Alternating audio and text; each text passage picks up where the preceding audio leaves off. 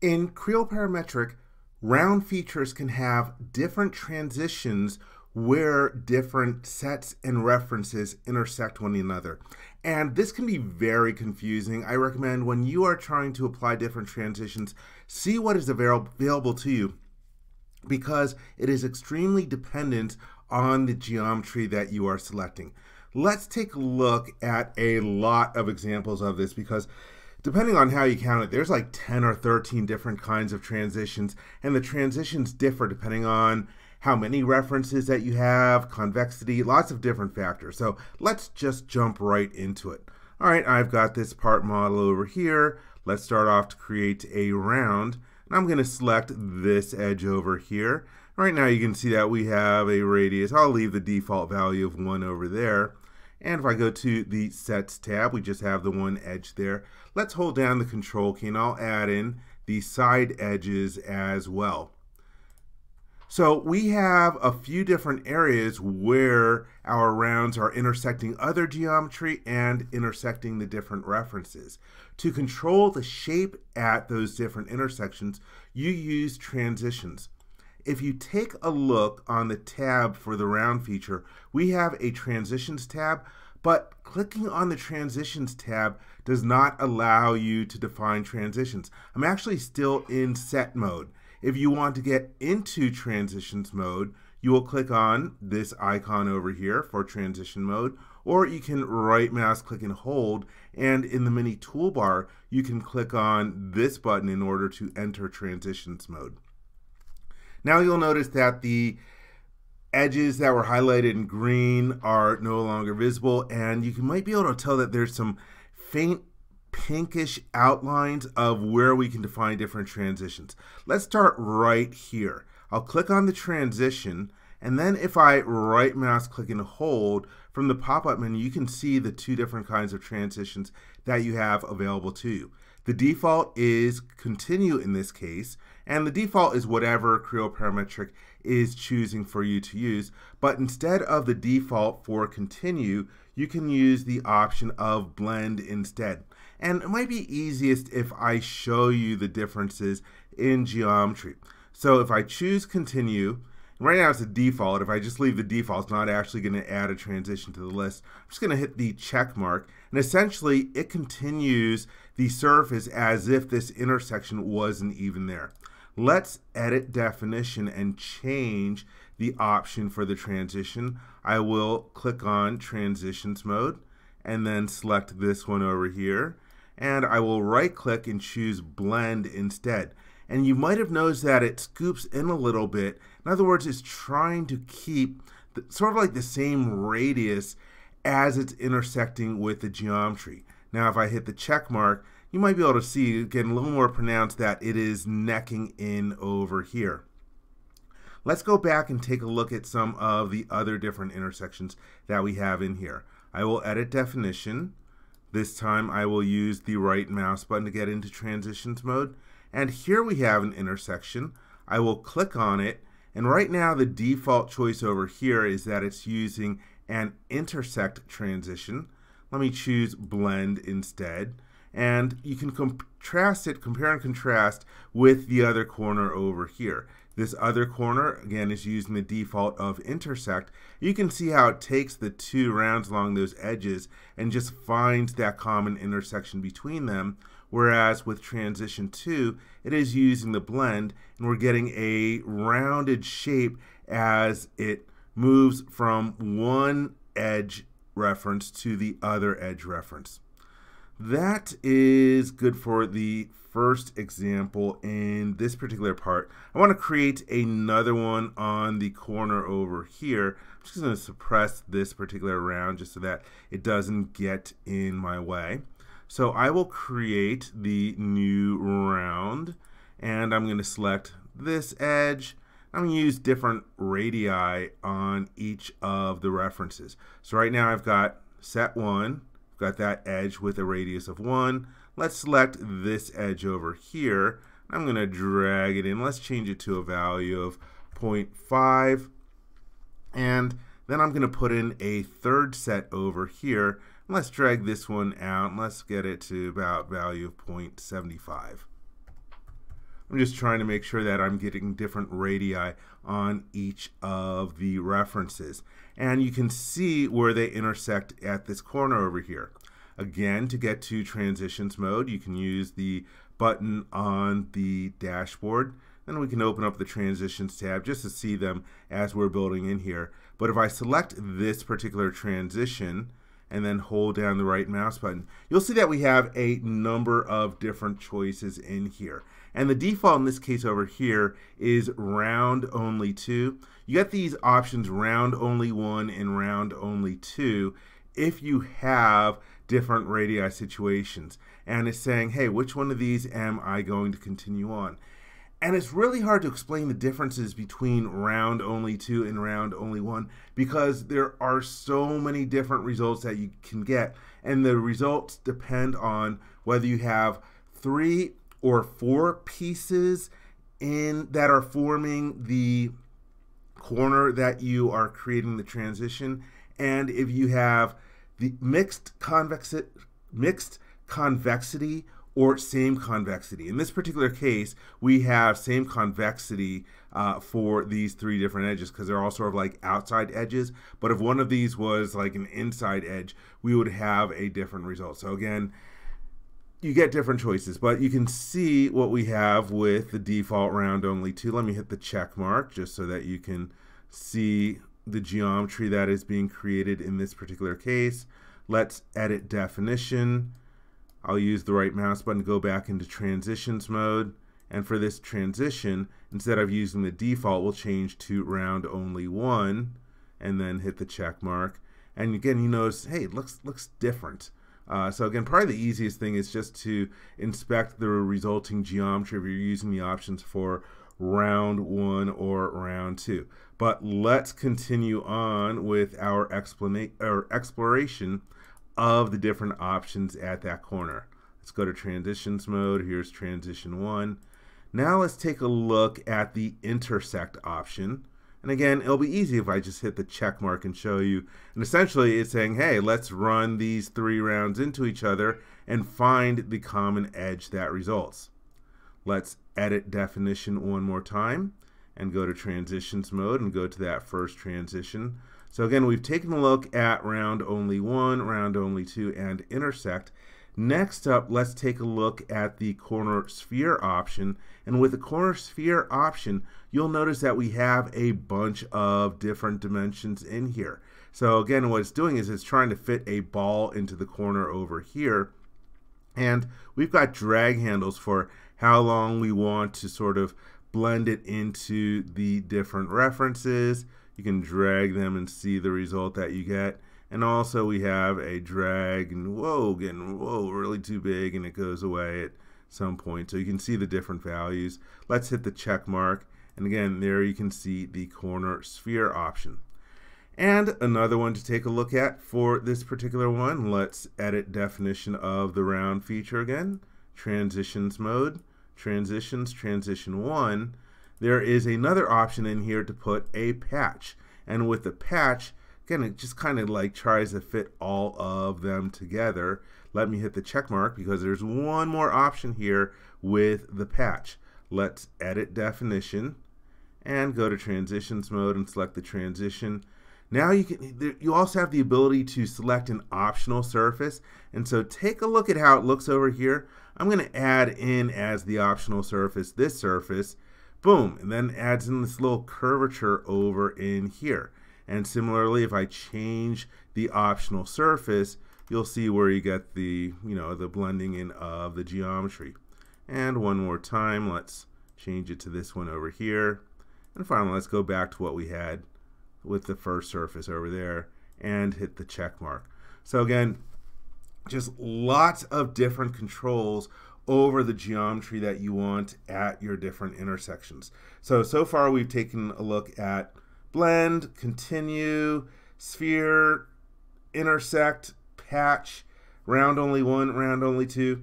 We have a bunch more to take a look at. Let's switch over to another model. Alright, here I have a part model, and you can see it sort of looks like a pyramid. I have 4 faces coming together in at a peak.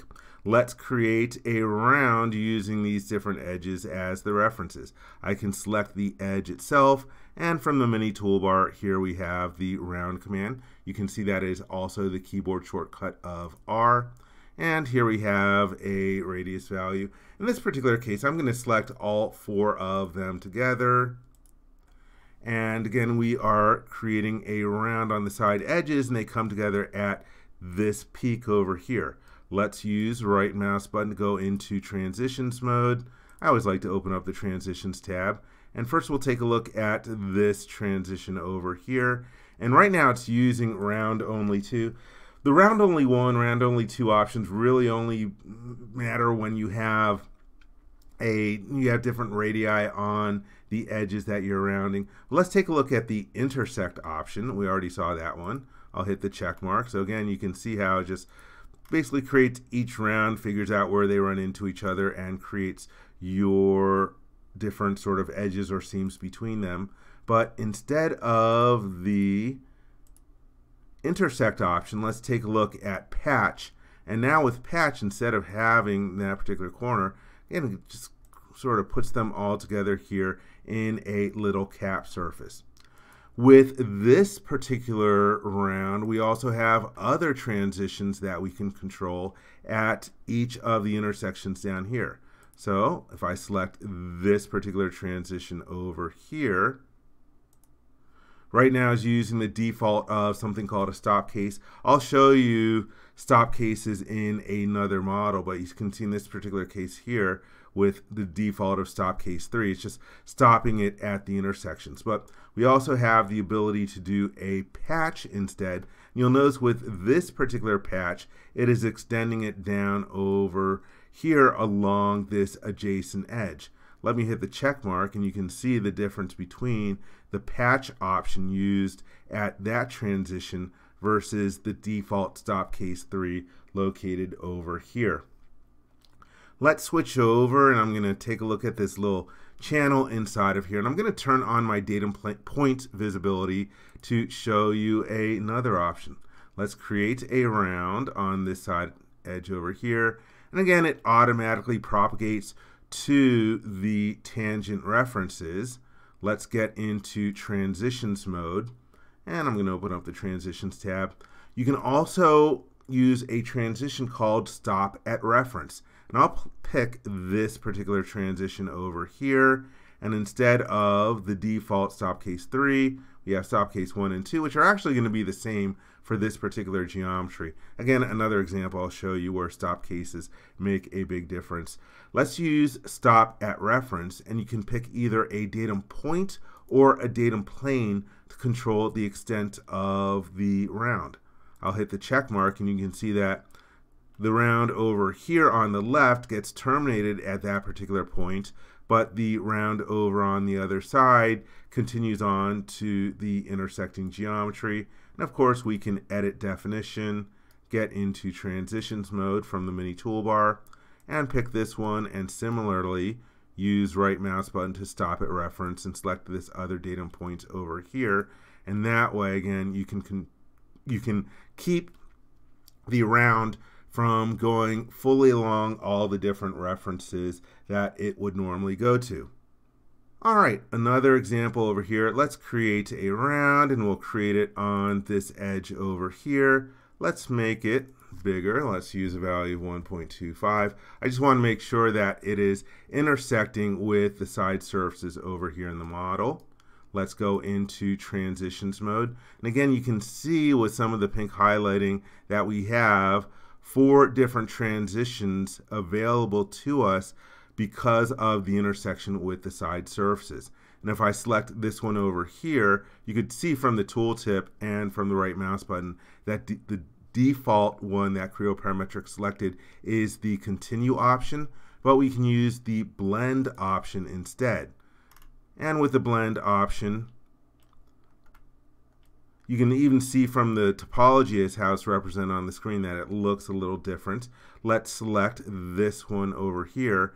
And now that I already have a transition in the model, when I select this other one over here, I also get the intersect option for some reason. And it creates a different shape in terms of what we're getting. And so you can see that here we have a slightly different patch, whereas over on the other sides, we don't have that patch.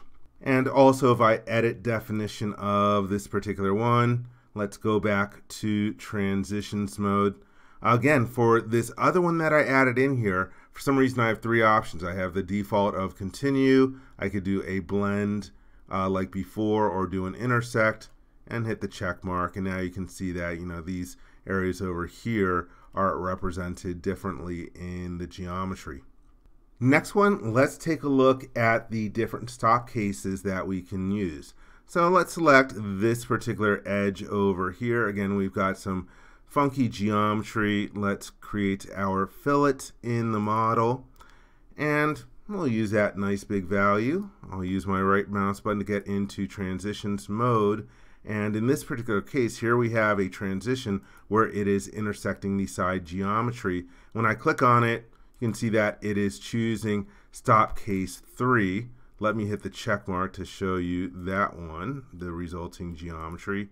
And so in this particular case, it continued the round over so that it just went in and fit into both of the side surfaces. Let's edit definition from mini toolbar and go into transitions mode and go to transitions and pick this one. And instead of using the default stop case 3, let's take a look at stop case 1. And now you can see that it sort of intersects with this side surface and propagates it, and doesn't have the round going all the way to this other side surface. So, and that's what we're getting in this particular case for stop case 1.